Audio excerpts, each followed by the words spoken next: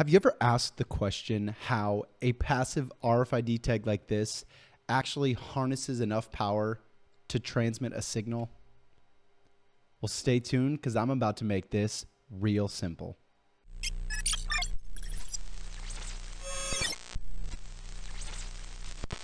Welcome back to Tech Made Simple.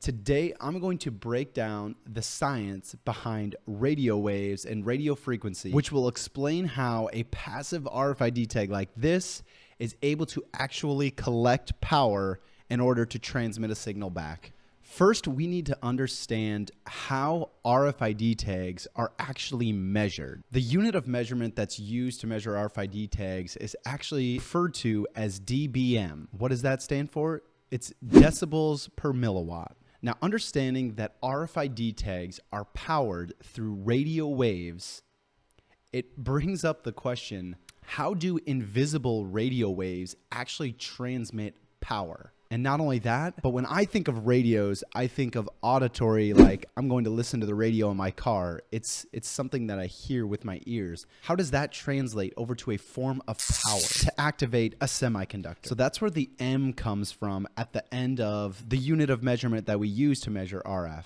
The dBm. So regular dB is referring to straight decibels, which since we're measuring frequencies in the electromagnetic spectrum, regular dB would measure the intensity or the strength of the frequencies that are being transmitted from the radio or the RFID reader. But the intensity of the frequencies, or the amount of times the frequency goes back and forth, that doesn't tell us how the chip is actually getting its power. So that's why scientists and engineers created the unit of measurement dBm, which again is decibels per milliwatt, which is referencing the decibels or intensity of the frequency in reference to a form of power, in this case, a milliwatt. Similar to how we measure the speed of your car in miles per hour, a mile, a linear distance, has nothing to do with speed, but we have it in reference to an hour.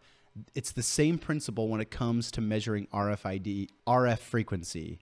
We have decibels in reference to 1 milliwatt. Hopefully I haven't lost you this far, but I'll break it down here again real simply. Decibels is a unit of measurement that measures the intensity of the auditory RF frequency waves. In order to reference that to a unit of power, we use the form of measurement dBm, or decibels per milliwatt, which is similar to measuring the speed of a vehicle in miles per hour. Continuing with the car analogy with miles per hour, we all recognize the difference in the speeds when we go from 50 miles an hour to 60 miles an hour, 60 miles an hour to 30 miles an hour. We can see and also feel the difference when we're driving a vehicle in that speed. The difference in measuring RF is a little bit different because it's not as linear as miles per hour. dBm is measured in a logarithmic scale, meaning cutting a dBm in half, say from 4 to 2 dBm, isn't as linear as cutting the power in half. Because it's a logarithmic scale, it follows a different type of system. Here's an awesome chart that breaks down the logarithmic scale of dBm. Initially looking at this chart, it may seem completely random, but there is a pattern that can be identified from looking at this chart. The pattern is decreasing or increasing by 3 dBm is either doubling the power or reducing the power by half.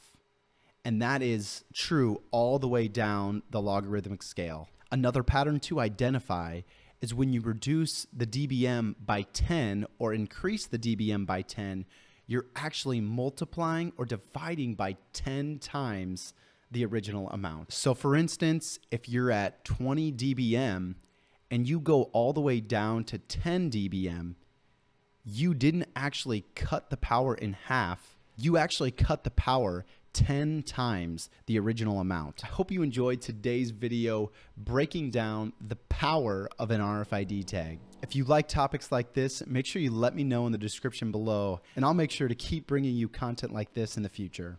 But as always, make sure you leave some comments down below in the description on what other RFID concepts you want made simple.